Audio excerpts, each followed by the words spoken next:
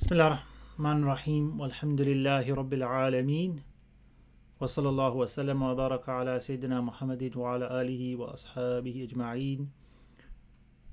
Allahumma alimna ma yanfa'una wa anfa'na bima 'allamtana wa zidna 'ilman wa 'amalan mutaqabbalan ya arhamar rahimin. Allahumma la sahla illa ma ja'altahu sahla wa anta ya hayyu ya qayyum taj'alu al-hazna idha shi'ta sahlan sahla.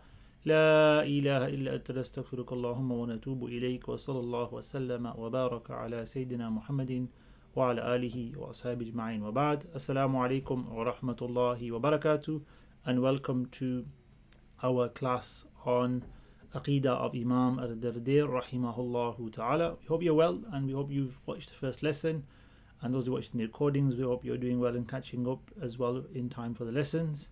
Last time we discussed some introductory points to Aqidah in itself, talked about the different groups and how they developed at the beginning of Islam, and how Ahlul Sunnah wal Jama'ah, the people of the Sunnah and the congregation or the Orthodox Muslims, how they are represented by the Ash'ari and Maturidi schools, and a minority group called the Atharis, but not really very well known or widespread. And then we also talked about the other groups and some of the discussions as well to do with the book, the subject matter, the topic, the founders, the codifiers, the names of this science. And then we read through the actual work itself of Imam al-Dardir, the Tawheediyya, the Aqidah that's written by Imam al-Dardir, which is here presented on 3 pages. And 3 areas of study were the Ilahiyat or divinity, Nubuwat, prophethood, related matters to prophethood, or matters relating to prophethood, and Sam'iyat, which was the unseen, the eschatology, the belief in the angels, the jinn, the unseen, the akhirah, and so forth.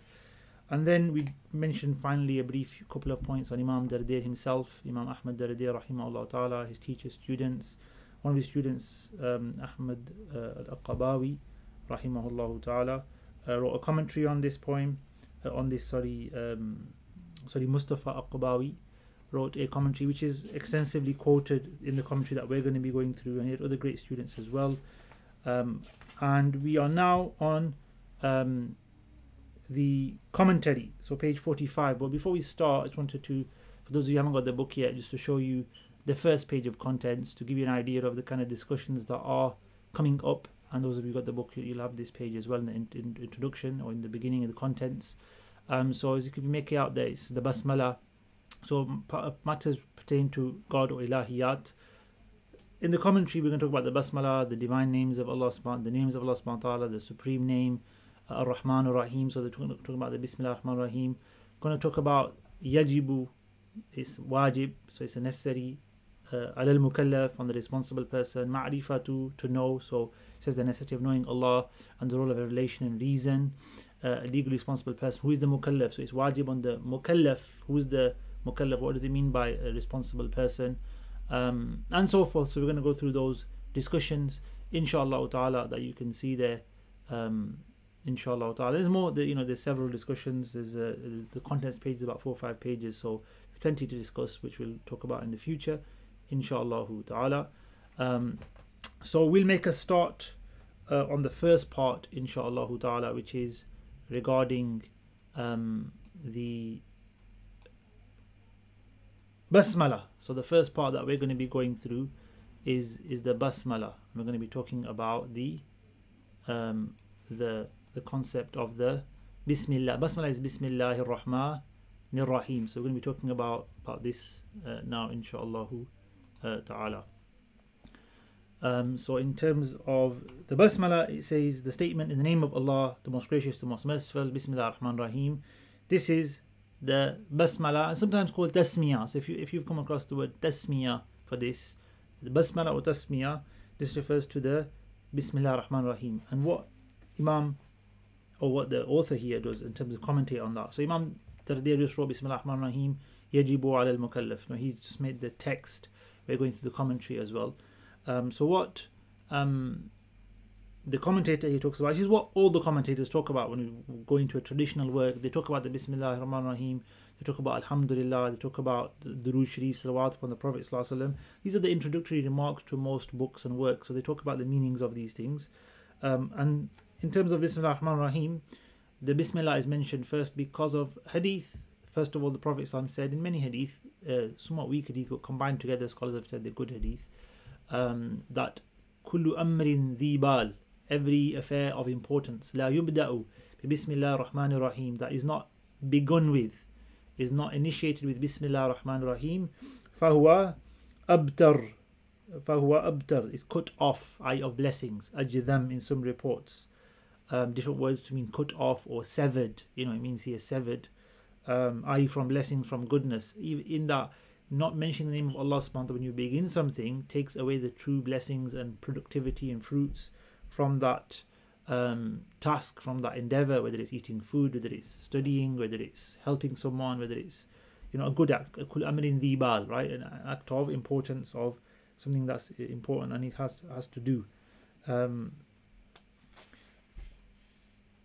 And in the next page 46, in the commentary mentioned just at the beginning there of Shaykh Mustafa al-Aqabawi rahimahullah ta'ala, he quotes a narration regarding the Basmala in his book, and he says that the first thing the pen wrote, the qalam, Allah created the lawh and the qalam, the first thing the qalam, the pen wrote on the tablet, on the preserved tablet, was Bismillah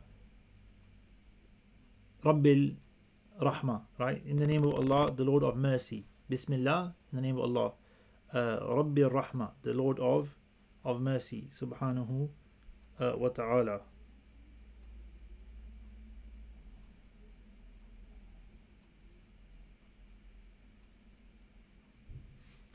And the Bismillah, in the name of Allah, the Lord of mercy and the giver of mercy. Verily, I am Allah, there is no God but me, and Muhammad sallallahu alaihi wasallam is my messenger. Whoever submits to my decree, remains patient over my trials, is thankful for my blessings, and content with my judgment, then I consider him utmost veracious, and will raise him with the utmost veracious ones. I consider him a Siddiq, and I will raise him amongst the Siddiqoon. Right? So this is a great rank for those who follow those guidance, who believe in Allah, His Messenger, who are patient with the decree of Allah, who are thankful for the blessings they are given, and content with what has been apportioned to them. Then Allah subhanahu wa ta'ala will consider that to be a Siddiq, the highest rank after the Prophets alayhi salatu wasalam is Siddiqiyah, and to be a Siddiq or a Siddiqah. And say that Maryam was of this rank, wa ummuhu Siddiqa, his mother of Isa alayhi salam, was of the highest rank of this veracious. It's a rank of being true and sincere in one's iman, in one's actions with Allah subhanahu wa ta'ala, because ultimately everything we do is connected to Allah subhanahu wa ta'ala. It's an interaction with Allah. It's a transaction, like we go around and we buy things and we interact with people, and we're responsible for things. Everything in ultimate reality is either we're giving and taking for the sake of, we are giving and taking for the sake of Allah subhanahu wa ta'ala. So when we realize that and we behave with this consciousness and awareness, and therefore we do everything, imagine you're dealing with Allah in everything. You be careful, you be upright, have full etiquette, you have awe and reverence. If you can bring that into your daily life, then you have reached a level of constantly being in that state. You reach a level of Siddiqiyah, you reach a level of great righteousness, sincerity and connection to Allah subhanahu wa ta'ala. So that's the first sort of point mentioned, that Bismillah brings blessing. And also, although Alhamdulillah is not mentioned in this text because it's a very short text and it's Bismillah yajibu, Alhamdulillah has similar narrations with it regarding starting something, not start something. So they say Alhamdulillah, because if you don't say Alhamdulillah, it'll cut off the blessings as well. So Alhamdulillah is important to say at the beginning. And of course, salawat upon the Prophet sallallahu alaihi wasallam is important to say as well. That also brings blessings, and it's common tradition to, when we make du'as, when we do things, to start with the remembrance of Allah subhanahu wa ta'ala, and then salutations upon His Prophet sallallahu alaihi wa ala alihi wa sahbihi wa sallam.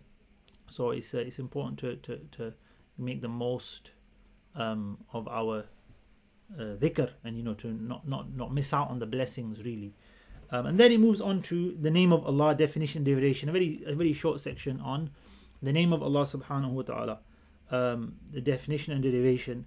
So to summarize this next part, the name of Allah subhanahu wa ta'ala is divinely revealed. It wasn't something that the Arabs themselves, or we understood to be the name of Allah subhanahu wa ta'ala. It was given by Allah as His name.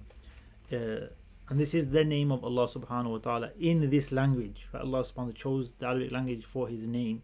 Yes, the name was there before. People would say Allah. It's not unknown. It's not an unknown word. But it is the name for Allah subhanahu wa ta'ala. And anything else is a translation in a sense. And you don't translate names, to be honest, do you?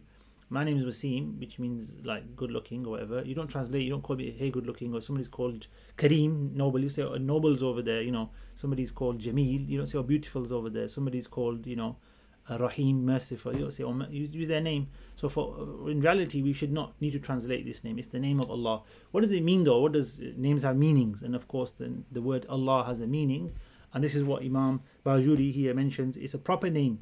So it's a name of Allah. It's the actual naming word, like a specific person is you have a proper name, like name of people, name of places, for a being whose existence is necessary and is deserving of all praise. So Allah subhanahu wa ta'ala is the name of the creator of this universe, the necessary being that was never in non-existence, always was existent, has always been necessarily existent, and is deserving of all praise for what He does subhanahu wa ta'ala. So that's Allah.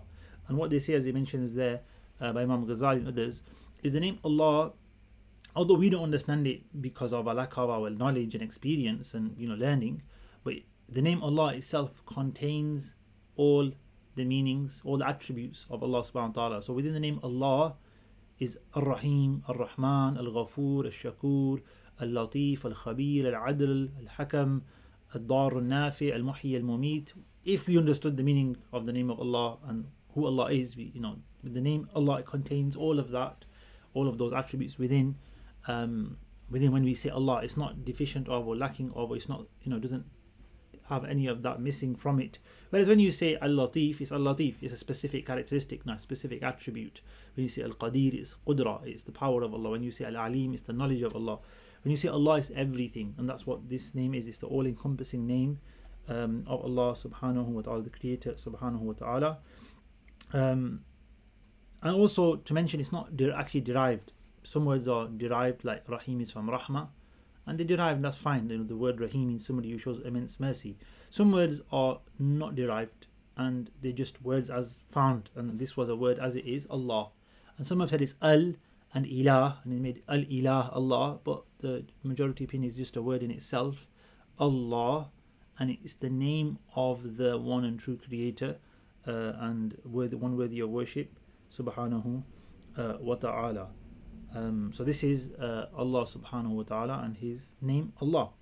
And then the next section talks about the concept of the supreme name of Allah subhanahu wa ta'ala, the Ismul A'zam, Ismullahi al-A'zam, the greatest name of Allah subhanahu wa ta'ala. So what is this greatest name of Allah subhanahu wa ta'ala, and what we're talking about?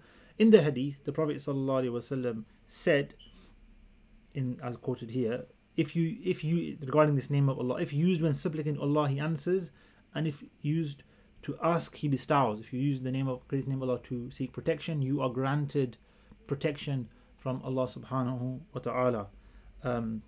So because of this hadith, and what the Prophet said, the Sahaba and the ulama ever since have debated what is the greatest name of Allah subhanahu wa ta'ala. Many and the majority opinions are it is the name Allah. Allah is the greatest name, and through this name, if you ask Allah subhanahu wa ta'ala, you'll be given. Allah is the greatest name. Ismullah al-A'zam is Allah. Others have said it's in Ayat al-Kursi because it's been mentioned, Allahu la ilaha illa al-Hayy al-Qayyum, in hadith, that in Ayat al-Kursi is contained the greatest name of Allah subhanahu wa ta'ala. So al-Hayy al-Qayyum together is one opinion, is regarded as the greatest name of Allah subhanahu wa ta'ala. One opinion, which is actually between Imam Hanifa, which is similar to his opinion regarding the Laylatul Qadr, is that it's not a fixed night and it's not a fixed name.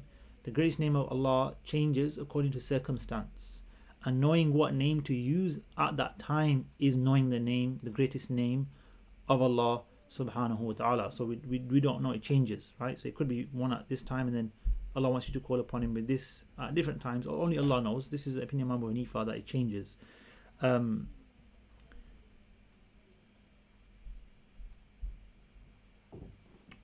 And They are mentioned, many mentioned over the page, on page 48. So who? Allahu la ilaha illa huwa al-hayyul qayyum. Qul huwa Allahu ahad. The word who means he is, or that's the name of Allah. Al-hayyul qayyum was the opinion of Imam Nawawi. Dhul jalali wal ikram. It is mentioned in the letters mentioned at the start of certain chapters, such as Hamim, Ain, Sin, Qaf. It is unknown to creation.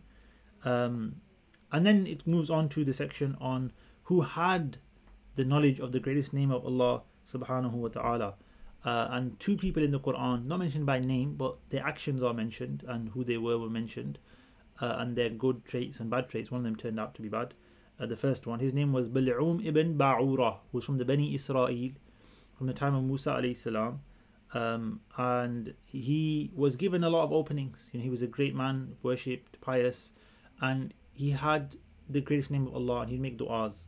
But he fell off the path. He made mistakes and he strayed.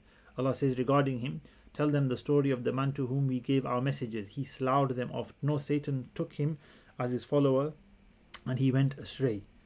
The scholar differed with regards to this person whom Allah gave his messages to, and the majority said it is the specific person, and thus it was said it is Bal'um ibn Ba'ura or Bil'am. He was a man from the Canaanites who had been given some of the books of Allah. It is said that he had knowledge of the supreme name of Allah subhanahu wa ta'ala. And also it's Asif al-Barkhiyya, which was at the time of Sulaiman alayhi salam, the one who brought the throne to him. The jinn said, we'll bring it before, we'll bring it really quick. He said, I'll bring it to you before you get out of your seat. Before you do anything, it'll be in front of you, right? So that the ayah is there. It says, Allah says, and then he said, Sulaiman Islam, counselors, which of you can bring me her throne before they come to me in submission? So he'd called the queen of Saba, and invited them, and they were coming. So he said, look, bring her throne. The story is famous. So then she'll think, wait a minute, my throne was in my land. How did it get here? So, do this miracle. A strong and crafty jinn, ifritun min al-jinn. The ifrit with the ayn, or the strong jinn, powerful jinn. I'll bring it to you before you can rise from your place. So he said, before you rise from your place, before you stand up, قبل أن تقوم من مقامك. I am strong and trustworthy enough. Right? And this is actually an ayah which indicates that we should come forward for jobs and volunteer and give our time and put forward our skills. And you can not necessarily praise yourself, because you don't want to boast and stuff, but to mention your qualifications as to why you're the worthy person in order to fill an obligation. Because look, when people ask for help, and this is maybe a call for help in some ways for everyone out there, please look, go and volunteer for some local organization. But when people ask for help and volunteers, they want the right skills to come forward. Somebody who knows the field can do the job much more efficiently, time saving, money saving, much more professionally, quality increases. And that's why we need to sometimes say, look, give me this job because I can do it. I do it for a living. I can do it a lot better than other people. You don't have to say in an arrogant way, but in a wise way, to show that you're the one worthy of this role. And this Yusuf al-Islam did the same thing. So one example here is of this. Yusuf al-Islam, when he was freed from jail, went on a bit of a tangent, but it's a good point to make. He came out of jail and they wanted to honor Yusuf al-Islam. They said to Yusuf al-Islam, the king at the time of Egypt, etc., we want to bring you closer to us and bring you as part of our kind of, courtiers, government, etc. And he said, put me in charge of the khaza'in al-ard, the resources, the treasuries.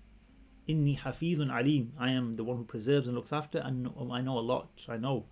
So he mentioned again two characteristics here: trustworthy, strong, qawiyun, and I can't remember the other word in Arabic, trustworthy, amin as well.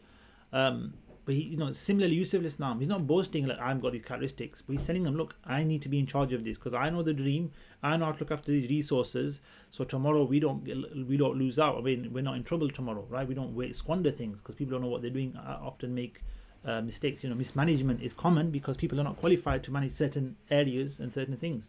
So again, if you have the skills, put them forward. If you're not accepted and if people don't listen to you, that's tough and that's life. But you should go forward and wisely put your skills forward to make things better and to do things in the right way.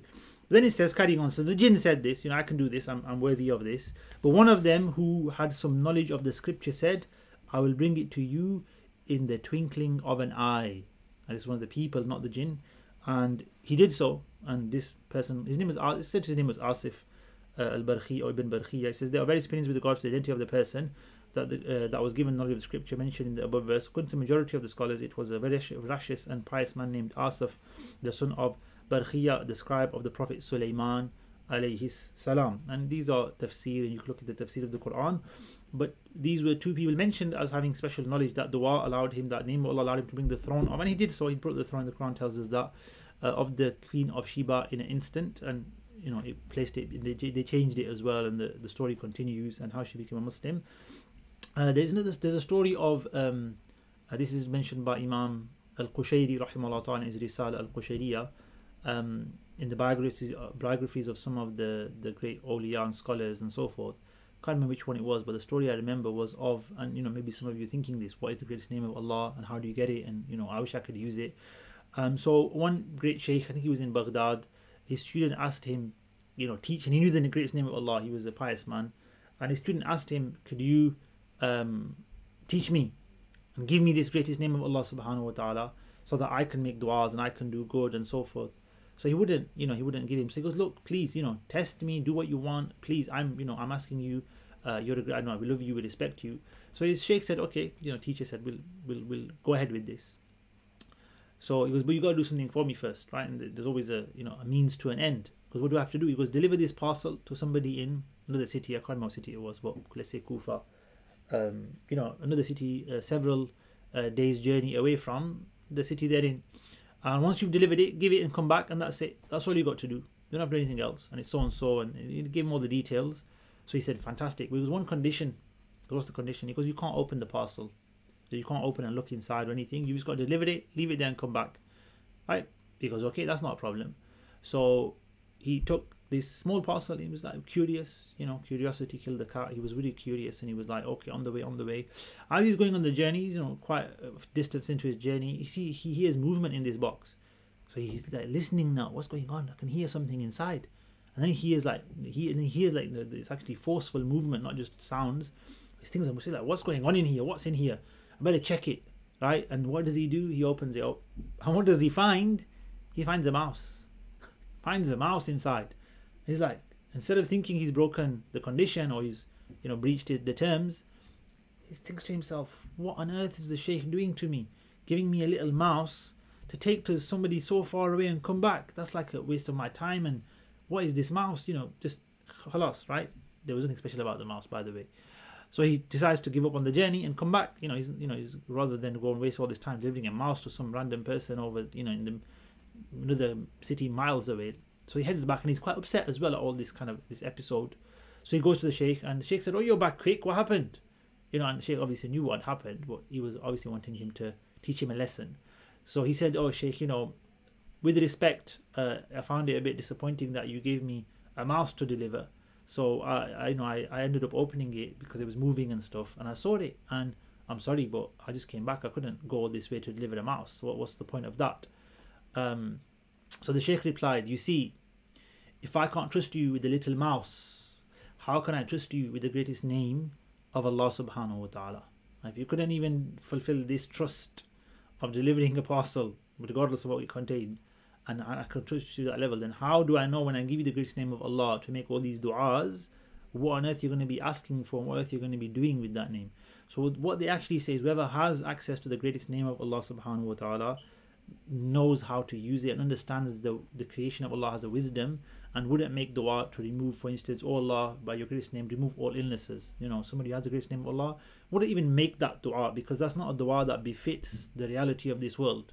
Of course, we want relief for an individual, maybe for an individual, yes, but to remove all diseases and all worries and make everybody this, that, the other, and no problems, that's not how the world works, and that's not the duas we need to ask for. We ask for relief for all people in general, yes we do. And what that means is we ask them to get through their difficulties with their iman intact, with their iman increasing and strengthening, because that's the goal, and that's the du'as these people will make. The greatest name of Allah is used for improving our iman, for strengthening ourselves and becoming greater Muslims and greater people, and not just having a really good, or what we'd call like a nice a smooth life without any difficulties or worries or this, that. That's part of life. We talked about this before, that life has its ups and downs, and we need to accept them and grow through them, inshallah ta'ala. And then it continues talking about the Bismillah. So it's Bismillah, Allah was the first word we talked about. Then it moves on to Ar-Rahman, Ar-Rahim. So the mercy of Allah subhanahu wa ta'ala, two names that signify and talk about the mercy of Allah subhanahu wa ta'ala. Both are derived from Rahmah. Rahmah is mercy, kindness. And this is the beginning of our book, the book of Allah. Bismillah ar-Rahman ar-Rahim. This is the beginning of everything we do as Muslims. So this is something important to note, that Allah subhanahu wa ta'ala created us from His mercy. It's out of mercy He created us. He gave us life because He wanted to be kind to us. It's not a punishment. It's not some kind of like barbaric act of creation for us or being here. No, Allah's intention, Allah's will is to show mercy and to create us for kindness and for well-being and for goodness. Ultimately, obviously there's a learning process in that. There's stages in that. There's a lot to talk about regarding that. So Allah mentions not just one name of His mercy, but two when He begins His book. When we as Muslims are taught to begin anything, Bismillah ar-Rahman, Ar-Rahman and Ar-Rahim. So what's the difference between them? As mentioned here, it says Ar-Rahman is the one that gives the general blessing. So everybody has life, everybody has limbs, everybody has well, most people have limbs, right? Everybody has most people have it comes down to this, like the general blessings of you can breathe, you have most of your limbs, you have all your limbs, alhamdulillah. You have family. Like I said, not every single person has everything. You have housing and so forth in general, right? But then there's specific blessings, very, very minute blessings that Allah gives. That is Rahim. So Rahman is for general blessings, and Rahim is for specific blessings. So Allah subhanahu wa ta'ala has given you specifically, and kind to you, as giving you knowledge, special knowledge. That's His being Rahim towards you. He's has made certain people and creation extremely beautiful. Right, so you look at certain things in life, you think, subhanAllah, look at the beauty of that, or this person is beautiful. That's Allah's creation, right? That's the creation of Allah subhanahu wa ta'ala, His specific blessings to certain things. Some people may have certain abilities, and some people may have being given certain and within ourselves actually, Allah is Ar-Rahim, and we look at how our eyes work.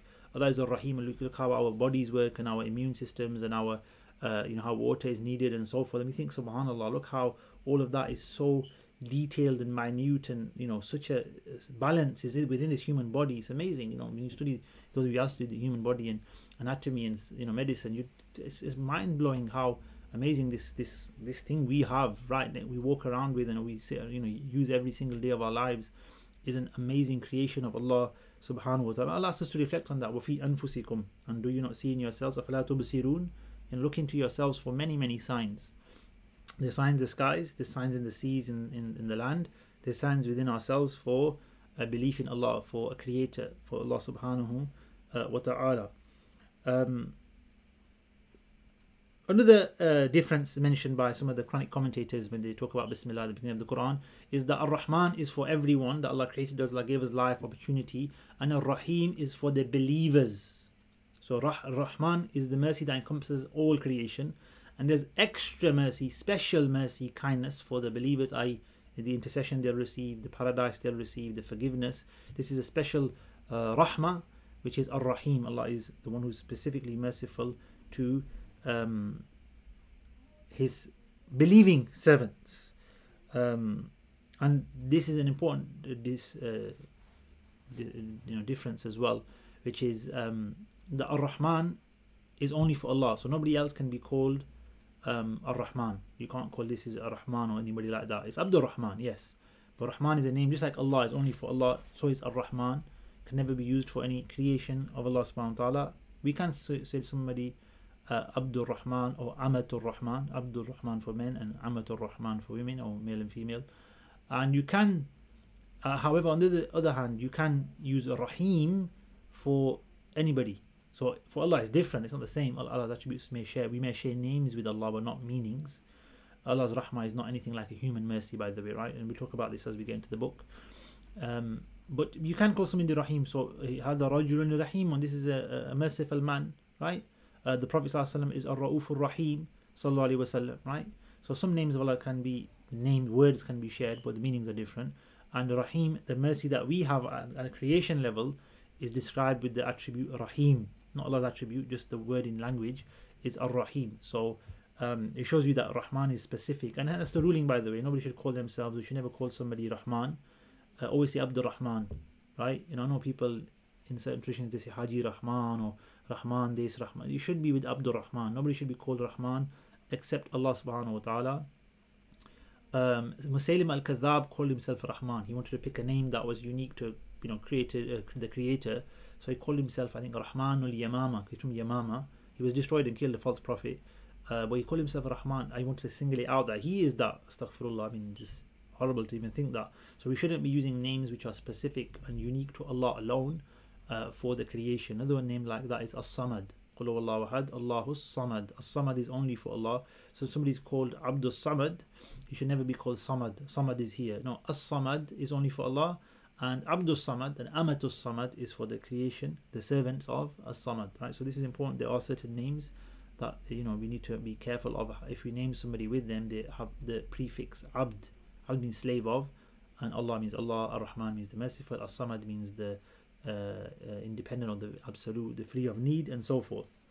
And then we move into the first part of the text, which is يجب على المكلف معرفة ما يجب لله ولأنبيائه ولملائكته الكرام. It is necessary upon the mukallaf. This word is used for the legally responsible person on page 51. Is there in brackets for you, mukallaf, to know ma'rifatu. So to have ma'rifah, this word, what does it mean? We're going to talk about inshallah.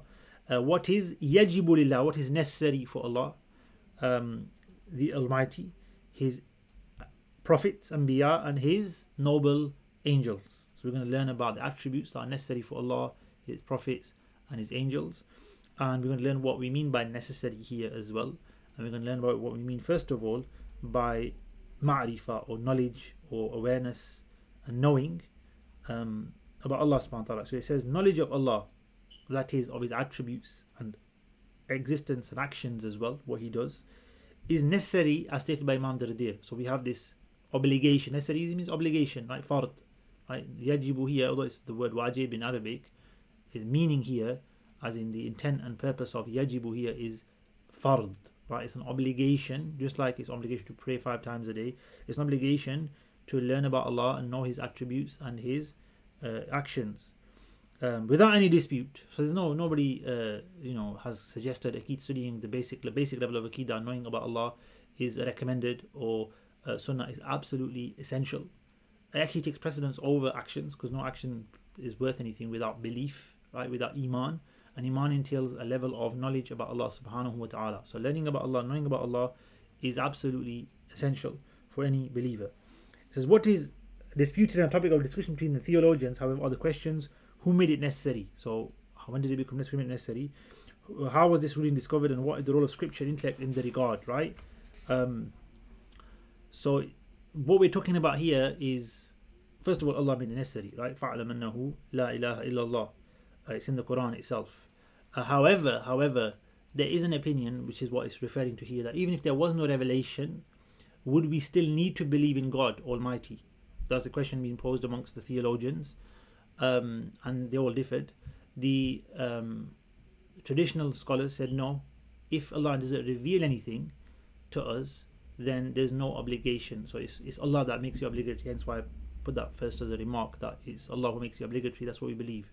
So that means somebody, whether it's in the past nations and people, or in this day and age, which is very rare, but it could be the case for people in remote areas, who've never heard about Allah, never heard about a revelation, right? Because we think Allah makes it obligatory. That means through His prophets, revelation.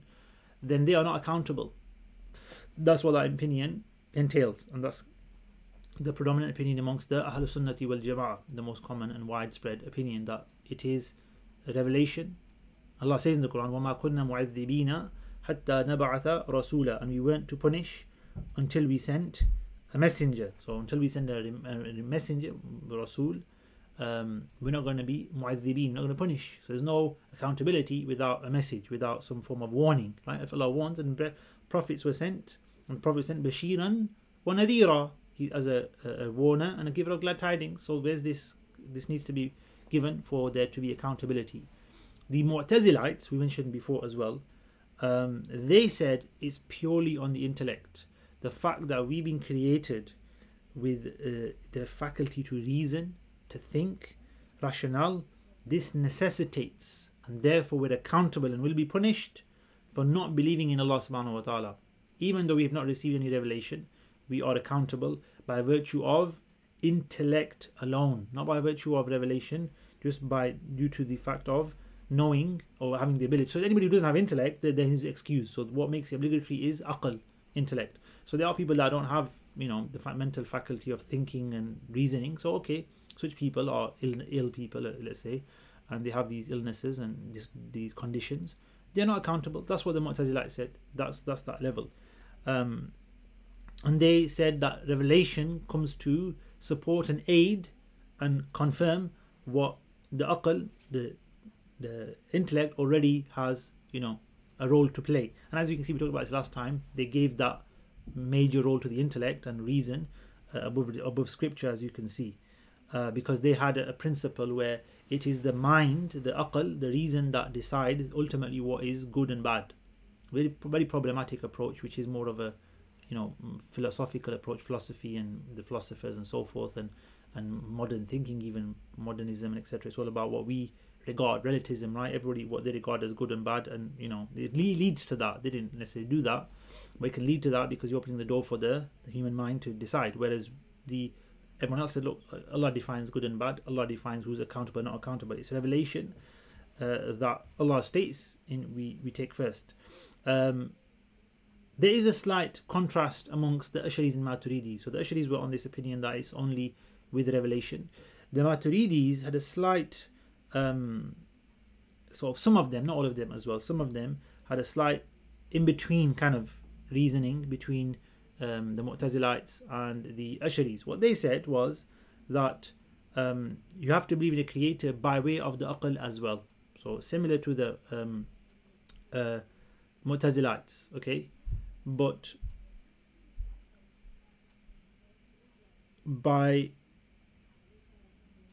we should read this actually, it'd be good to read this. As in slight contrast, the Maturidis believe that the necessity of having a faith in a creator and his necessary attributes, which we're going to talk about, can be known solely through the process of reasoning.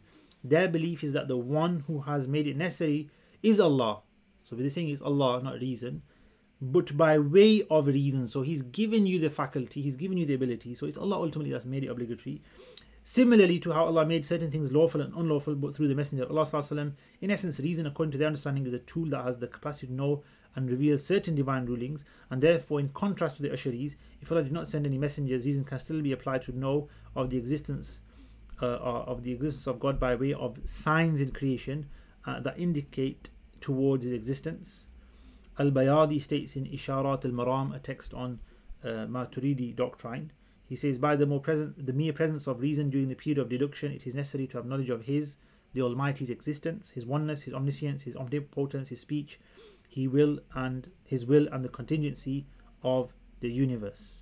Right? But this is the important point, that they don't say that we give reason the role, like the Mu'tazilites. They say Allah subhanahu wa ta'ala is the one who decides what is good and bad. Allah subhanahu wa ta'ala decides whether we are accountable or not. So ultimately they even left this to Allah, but they believed, their opinion was that somebody will be accountable by Allah if Allah has given them reason to think and to reflect, and they have to come to the few basic beliefs, which is one, that there's a creator, two, that there's only one creator, and 3, 4, 5, that he's got will, power, knowledge, right? These are the basics that we should all be able to deduce from our surroundings. We don't have to know that Allah subhanahu wa ta'ala is XYZ, the stories of the prophets, or know our other beliefs, or just by way of reason. So outside of Islam, let's say, will people be accountable who have not received a message? According to the Ash'aris, nobody. According to the Maturidis, yes, those who have intellect and don't come to these conclusions. According to the Mu'tazilites, what's the difference between them? They even add on more than just the basic beliefs. They even say that a person should know that this is wrong and you'll be accountable for sins and so forth.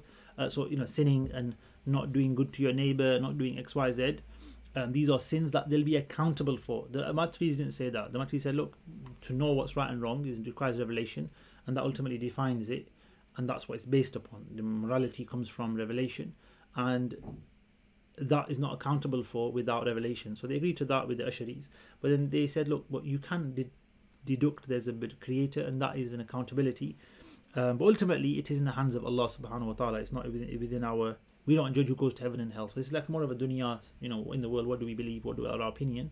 These were the opinions given on knowing Allah subhanahu wa ta'ala. So knowing Allah here means knowing His essential attributes, which are the ones we're going to be going through.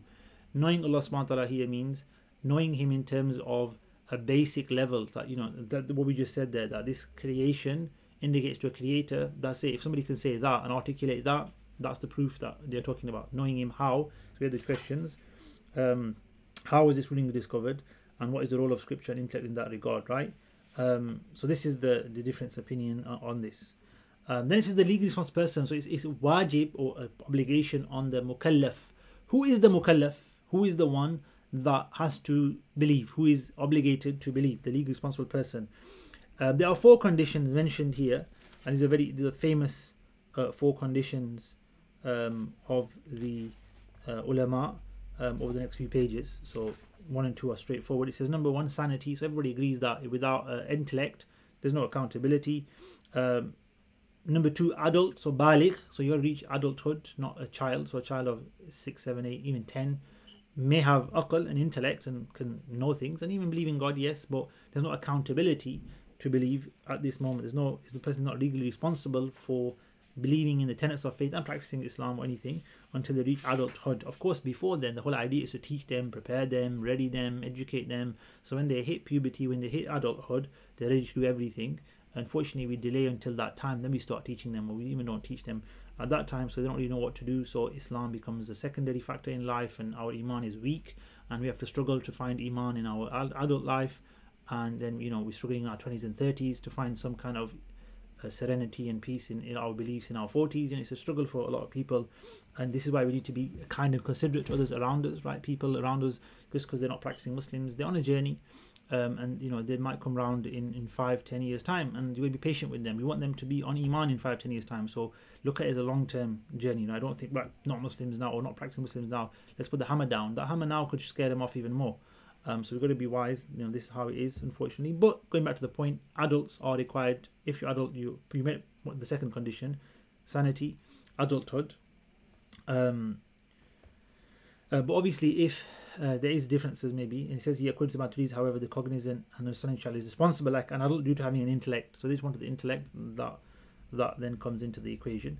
But more importantly, the receiving of divine teachings, right? And this is the majority opinion, like we said, that it's not just the intellect alone, it's the fact, and this is always what's quoted and taught, right? In this book we have mentioned the opinions, but really what's always taught and mentioned is there must be revelation, there must be a message, not just revelation, there must be that revelation has reached the person. So everyone's in an individual has the message reached to you. It could be either directly via the messenger, or it could be via the Sahaba, via his companions, via the future generations of that religion.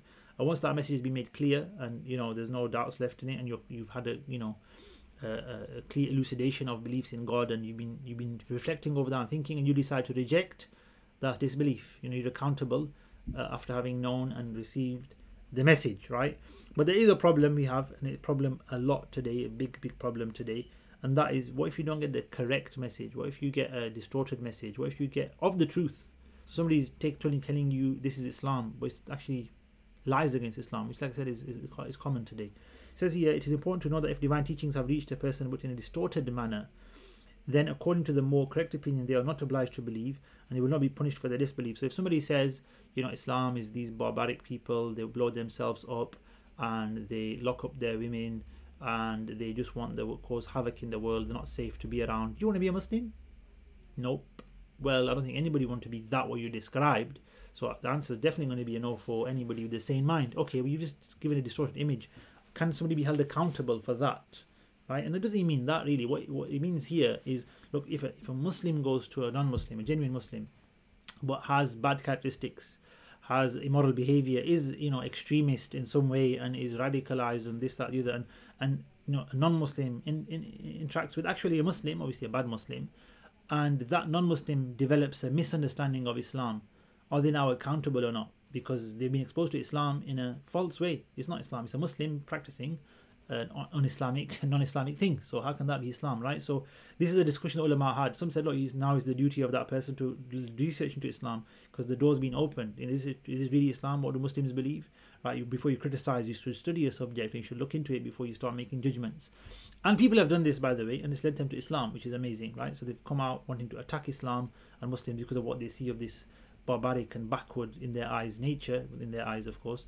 And after researching and looking into things, they become Muslim. So this is are they accountable now? Because if some people have become Muslim to that negative interaction, the first interaction was negative, they become Muslims. Then what about the rest of them? Are they not accountable? Shouldn't they be doing what this person? Isn't that the purpose of life? Isn't that an accountability now? They've received a message. It's a big discussion, a very in-depth discussion. And the book being written about this by Imam Ghazali is called Faisal al-Tafriqa, and I believe it's been translated.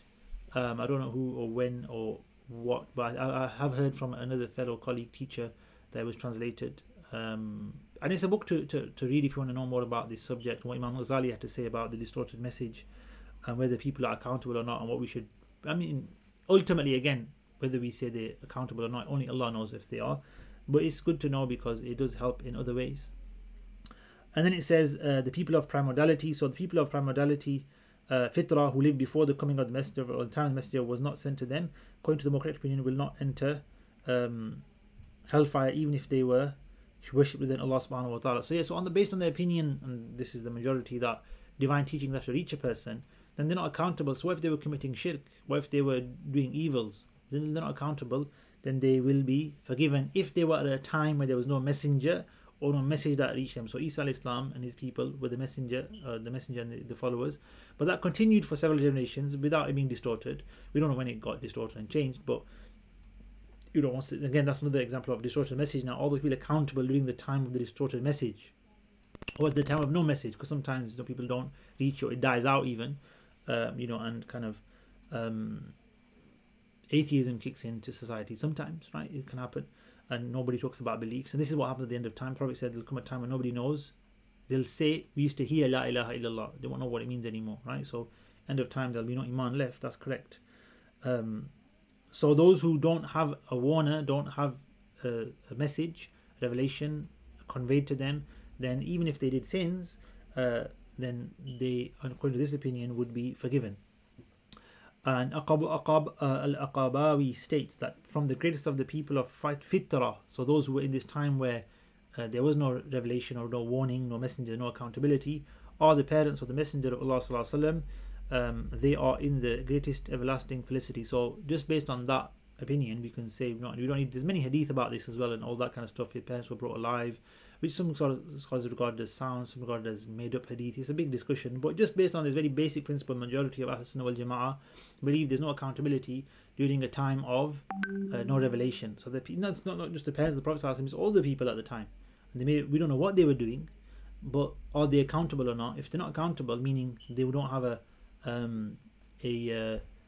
punishment, right? Then what is the other side of things? There's a reward. So the scholars actually discussed that those that don't have an accountability, they won't have a punishment because Allah is not unjust and unfair. But what will be their outcome? Will they get a reward?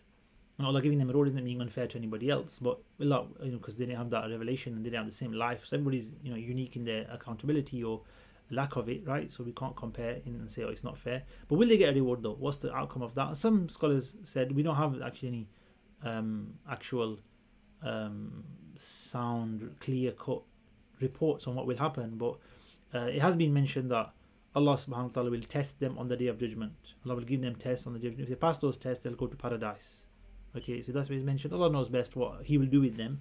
But of course we believe that Allah is just and fair and nobody will be punished for anything other than what they deserved. It says it is worth mentioning that there are those who were from the people of Fitra, or the Fatra, to be honest, the people of this Fatra, this period of no revelation, but whose abode is hellfire. So they're from this period, but you just said that they're all forgiven, they're not accountable, but they're from hellfire. How? Because the Prophet ﷺ mentioned in hadith that due to their particular form of disbelief and kufrai and shirk, they are in the hellfire, right? Who are these people? He says, he mentioned Imrul Qais, the famous poet from the pre-Islamic era, and Hatim al-Ta'i are two people who are destined for hell even though they exist in the period between the prophets. These are, however, mere exceptions that have come to us on the tongue of prophecy, and we cannot use them to determine the fate of the people of Fattara, right? People of the time between prophets. Allah knows best, yeah? And then it actually mentions the Maturidi opinion. So, you know, Ash'aris, majority have said, and Maturidis by the way as well, so not all Maturidis like we said before, we require revelation. Okay, here we don't require revelation. What's that story? It says, according to Maturidis, however, the teaching of divine teaching is not a precondition, because they said that aql alone is enough. They consider it necessary for every person to employ the intellect to reflect, ponder and seek rational proof until one realizes that this world has one creator, just like the people of the cave, Ashabul Kahf, Surah Al-Kahf, did when they said, our Lord is the Lord of the skies and the earth. And just like the Prophet ﷺ, Ibrahim did. Prophet Ibrahim reasoned with his people. He said, look, do we worship the sun, the moon, the stars? No, these all go out. We worship God Almighty, who doesn't ever disappear or go away, subhanahu wa ta'ala. It has been reported that Imam Hanifa would say there is no excuse for anyone in creation to be ignorant of their creator due to what one can see in the creation of the skies and earth, in oneself and in all of creation. So Imam Hanifa, as you can see, wouldn't come under the Maturidi opinion or Maturidi, but he's before that. He's 158 AH. Imam Maturidi passed away in 300 and something AH. But obviously he has a similar kind of approach, because this theology is the opinion of the ulama, doctrine, Aqidah. In the same manner, Imam al-Maturidi is also reported to have said, the way to sacred law is by revelation. As for faith, the way to it is through the intellect, right? So how do we get laws? We can't practice except by Salah. How do we get laws of fasting? The Sharia, the revelation Sharia, okay, beliefs, the Sharia lays down, the revelation lays down the beliefs, but we can get to a certain level of belief, i.e. by our intellects alone. So these are the opinions. Like I said, the Aqidah here is the opinion of the scholars, meaning the opinions on these secondary issues. Like I said, ultimately, this doesn't affect our Iman, right? Us, we're accountable, right? We've been given the message, we know Islam, we have to believe. Is it dangerous for us not to believe now? We're talking here about people that have never come across Islam or Muslims or a faith and etc. And what we're saying is, what is their accountability, right? Ultimately, Allah is their account, hold them to account. Allah is the one who holds to account. He's Sari al-Hisab, right? It's His Hisab, it's not ours, right? We won't be answering on behalf of anybody else, right? And nobody else will be answering on our behalf. We hope we get help, because there's help available from the prophets and martyrs and pious. But you know, we're not answerable for other people, right? So whatever happens to someone ultimately isn't our it's our concern. I've got to say that, but it's not our like what I'm talking about is people have gone. Once they've gone, they're gone. Right now, the concern should be for those who are living. The Prophet was extremely concerned for those who are living, Muslims and non-Muslims. He was always wanting them to believe, because they'd met him, and that in itself is a big proof against them that you've met my Prophet sallallahu alaihi wasallam. You spoke to him and then you didn't believe. That's the biggest proof in itself. And the prophets were sent as hujjatun. Allah said we sent messengers as hujjah, as a proof and argument against people. So if somebody receives a message, then again this supports the Ash'ari view as well, that once they've received the hujjah, there's no argument against that. Khalas, you can't argue against what Allah subhanahu wa ta'ala sent. He sent you clear proofs and arguments, which will later on not allow you to argue back. So this is, you know, an area of long discussion, but we'll move on to the fourth prerequisite of being a mukallaf, a responsible person, and that is that one has to have sound senses, i.e. one of the two. So if you can hear, can't see, blindness isn't just have hearing, that's, you're accountable because you can communicate. If you can't hear but you can see, then you can communicate and you can learn through vision. You're accountable if the previous three conditions are fulfilled as well. It says the one who is both deaf and dumb and thus does not have the capacity to comprehend information is exempted and excused. However, if he is deaf only, can't hear only, or dumb, can't dumb, I think is not the right word here. It's deaf and blind. So it should be it's sight and not speech. So it should. This is wallahu alam. Just to make a note here, it's not about being able to speak or not. It's about being able to hear and see. So if you can hear, or you can see, one of the two, then you are accountable, right? Speech doesn't come into it. Whether you can speak or not isn't really about it, right? It's not deaf or, unless dumb means you can't see, but I don't think it does. If he is deaf only or blind only, then he is still considered to be a responsible person. So it's to do with sight and hearing, not with sight and speech. Sight and hearing, deaf, hearing, and sight. right? Just make a note of that. That is important to make a note of, right?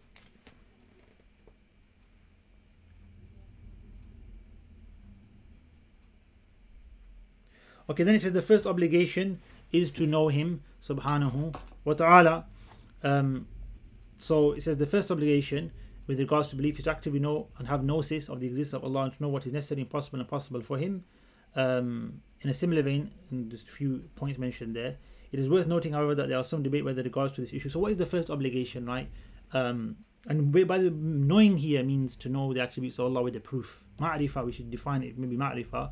Ma'rifah, which is the word used here, and what is used in this Aqidah context, not in general context, is to know Allah, is to know something, to have ma'rifah of something, and dalilin, with the proof. Okay? Do we need to know Allah with the proof? And like I said, the proof can be a basic as there's a creation, there's skies, there's trees, there's, you know, so many amazing things around us. There's got to be a creator. I believe in a creator. That's the proof. Right? That in itself is an argument which is valid. It's a general argument. It's not specific. It's not detailed, but it's enough for one to have ma'rifah. Right? This is ma'rifah, not just to say, because if you don't have any knowledge behind, so basically ma'rifah means knowing. So if you have knowledge behind what you believe, what you hold on to, your aqidah, then it's called blind following. It's, you know, adhering to the thoughts of your fathers and, you know, your culture and so forth. You know, you just need a basic level of I believe because of everything, and that's, you know, what Islam teaches as well. Fantastic, right? I know why I believe in things, right? And obviously you develop that further and further the more you study. There's a basic level and there's an in-depth level. Theology is not for everyone, and we're not talking about the in-depth level. We're talking about just the basics, and we will be talking about the in-depth as we go along, inshallah ta'ala. So is that the first obligation? Yes, it is. You know, this is the predominant opinion, and leaving it therefore not having a basic proof, which is very rare. Nobody's going to be like, I don't know why I believe in God, just follow my dad. No, there's a creation. I believe in God because He's the creator. Look at life itself, look how things work. There's got to be a creator. And people say that it's this intrinsic feeling in us. That's enough. When we feel that and look at everything around us and we come to that decision, we all have to realize that. Once we have that ma'rifah, that realization, job done, and we can move on to learning other things. It says, what does it mean to know? It says, knowing or having knowledge in Arabic, ma'rifah is commonly defined as an absolute certain belief which agrees with reality and supported by evidence. So he has to agree, it has to be the correct belief, of course. But below we will take a deep look into each constituent of this definition. So absolute certain belief, that means it can't be a doubtful thing, it can't be guesswork, it can't be anything like this. Ma'rifah is considered 100% sound certainty. Agreement with reality, so if somebody has certainty in Trinity and has got his so-called or her so-called proof for it, it doesn't make it ma'rifah. It has to agree with reality, which is tawheed, which is Allah is all powerful. You know, somebody believes in two gods, or, you know, a god of bad, a god of evil, or something like this, God of dark, God of light, then this is not in accordance with the reality in the actual correct beliefs, so it wouldn't be considered true ma'rifah. Supported by evidence, so of course you could be inspired, you could feel the truth, you know, you could just follow it, like I said, blindly follow it. So you're certain of it, it agrees with the truth, so you got ma'rifah. No, you have to have a proof behind, you have to have a reasoning and knowledge behind this, right? But it is considered belief if you do have the correct faith and it agrees with the truth, right? It's called faith, but it's sinful. Why is it sinful? Because you haven't learnt it, you've just followed it from somebody else, but it's valid. So there are sinful believers just by not learning a basic level of Aqidah. And as we said, it's an obligation to learn Aqidah. If you don't learn Aqidah, it's an obligation. Missing an obligation is a sin, so you get a sin for that, right? And that's what it talks about next. It says the above discussions bring us to a very important issue of blind following in matters of faith, right? And to summarize that, like we said, if there's a simple and basic proof one has, then that takes one out of blind following. And there's absolute no proof, just I follow, I don't know why, then that's considered sinful but valid, and that's the most correct opinion. And then it moves on to those 20 attributes which we discussed are necessary for Allah subhanahu wa ta'ala. So when we talk about that, we'll talk about, first of all, why we're going to go through 20, and we're going to categorize the actions of Allah subhanahu wa ta'ala, and then we're going to talk about the concept of a rational necessary concept. We're going to talk about a rationally impossible concept or inconceivable. We're going to talk about things which are customary. So we're going to talk about the three ahkam, right? And we did this in our muqaddimat as-Sanusiyyah, so if you want to refer back to the first few lessons of that, we covered this already, and we're going to do it briefly here. We're not going to go into it too much depth because that's a precursory discussion we've had before in our Muqaddimat series. But it's mentioned here as well as part of this book, so we will touch on it.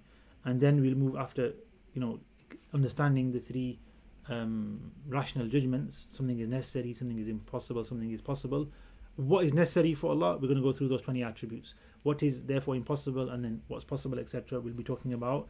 And then they get into the actual attributes of Allah subhanahu wa ta'ala in next lesson, inshallah ta'ala. So we'll stop here at this stage where it says فَيَجِبُ لِلَّهِ تَعَالَى 20 صِفَةً. It is necessary for Allah to have, logically, rationally, we must believe in 20 attributes for Allah subhanahu wa ta'ala. They are, and then he mentions the ones we read last time, from his existence to his pre-eternalness to his sempiternity, as is mentioned there, to his being different from creation, otherness, etc. These attributes we'll discuss, and we'll also talk about what the meanings of the attributes are and how they refer to Allah subhanahu wa ta'ala, and what names correspond with those attributes from the 99 names of Allah and so forth. So thank you very much for being a part of today's class. Jazakumullah khairan. We'll just go to the questions, see if there are any, and we'll finish inshallah. Wa alaikum assalam to everyone. It says there are stories that say Ism al-Azam has been used by many to do supernatural works. Are those true? I don't know. There's many narrations about Ism al-Azam and what happens and so forth. Allah knows best how Ism al-Azam works. I don't have access to that knowledge, I'm sorry. It says what about those hadith which condemn asking for post or rulership, governorship? Yeah, that's in general. Okay, so I think that's referring to Yusuf alayhi salam. So he asked for a leadership post. It's good. You should ask for leadership post when it's actually the right thing to do, and harm is going to come if somebody else gets into power. You're not asking for leadership, you're asking to protect from harm. So Yusuf alayhi salam knew that if he doesn't get that post, what's going to happen? It's going to not destroy his country, Egypt, but it's going to destroy a lot of other people who could have come for help. So he was trying to avert a calamity by taking that role. So if it's a judgment you have to make. If you see that something is actually going to be really bad, then you should go forward for something, right? And you should take that role. Not wanting leadership is a good trait, and you shouldn't want to take leadership when there's no need to. Right? Let it come to you without seeking it. Right? That's the hadith. It says, what about using for anybody any of the attributes, names of Allah without using alif lam at the beginning? Can we say Qasam? No, we can't. So we can't say Rahman or Ar-Rahman. Both of them are not allowed. We can't use them in any way. So we can't use them so Allah can't use, it says you can't use Rahman as with alif lam or with idafa. We can't use Samad with alif lam or with idafa. So Samadu, you can't use anything like that. The word Rabb you can. So Rabb is one of those words which you can't use as Ar-Rabb with alif lam or for Allah subhanahu wa ta'ala. But the word Ar-Rabb specifically you can use with idafa. It's used to say Rabbul Bayt, the head of the house, or Rabbatul Bayt, Rabbu Fula. So Rabb is used in a sense of leader, nurturer, head of, right? But not the names Ar-Rahman, As-Samad. They're not used with alif lam or without alif lam and so forth. Other names are, so these two we said are specific and unique, don't need these few. Other names are, so you can have Ar-Ra'uf, Ar-Rahim, As-Sami', Al-Basir, Al-Alim. These can be used with al and without al as attributes of creation. Ar-Rajul Al-Kareem. So Al-Kareem is not here a name of Allah. Ar-Rajul Al-Kareem means the noble man. It's used in everyday language by Arabs all over the world. It's perfectly fine. So these are just normal attributes of used in common day language. They're fine. But the words As-Samad is never used for a human, and no can be used without the alif lam. Says, will this be the same in this world today when people can learn about Islam in the right manner if she tries a bit as much as widespread? That's what I said. If you want to, I'll try and find the name of that book and you can read into that topic yourselves. But in terms of how much knowledge you need to have, awareness of Islam, the media now and the communication and internet and all this, how does it impact that? Like I said, it's Allah's decision, not ours. But this book will probably give you a lot more guidelines of what Imam Ghazali said anyway. It says, will those persons be punished for not trying to know? I don't know. That's up to Allah subhanahu wa ta'ala. We all have to figure out what to do in life, and obviously there's a purpose people search for. Some people don't search for it. Will they be accountable? Allah knows best. If they haven't received a warning and they haven't received the message, they won't be, and I don't know if they have yet or they haven't, and what Allah will decide regarding them. So like I said, it's not something we are held accountable. We should be concerned for it, and I did mention that, but we can't control it. We can't decide the ultimate outcome of someone, but we pray for everyone as well. And this is the dua we should make for everyone, so Muslim and non-Muslim, for guidance. Asking for guidance is one of the best duas you can make for someone, and it's the dua we should be making for non-believers, right? So you might hear, you can't make dua for non-believers, they're not believers. It's prohibited. The Prophet was prohibited from this, and he was indeed, sallallahu alaihi wasallam, in against the munafiqun, the hypocrites. But there's nothing stopping us from making dua for their guidance, which is part of the sunnah of the Prophet ﷺ, and the Quran calls for that. Pray for the guidance of people and the well-being that will lead them to guidance, right? So, we should pray they try to know the truth. And you'd be surprised who believes when you make dua for them and you have a good opinion towards them and you make efforts towards them, inshallah ta'ala. Thank you very much for today. Jazakumullah khairan. Hopefully you're all doing well, and see you next lesson. Assalamu alaikum wa rahmatullahi wa barakatuh.